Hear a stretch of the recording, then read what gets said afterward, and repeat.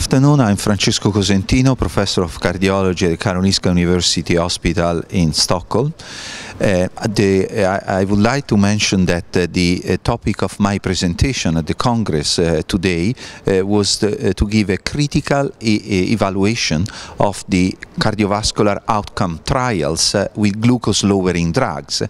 We have today witnessed a major shift in paradigm in terms of pharmacological treatment of patients with coronary artery disease and diabetes.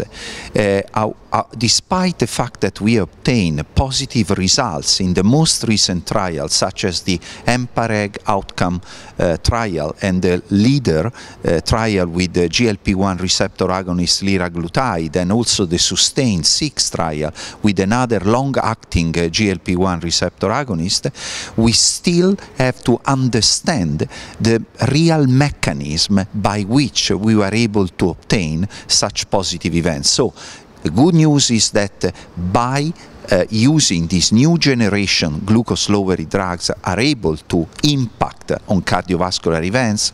Now we need to perform small mechanistic studies in order to understand how did we obtain such beneficial effects.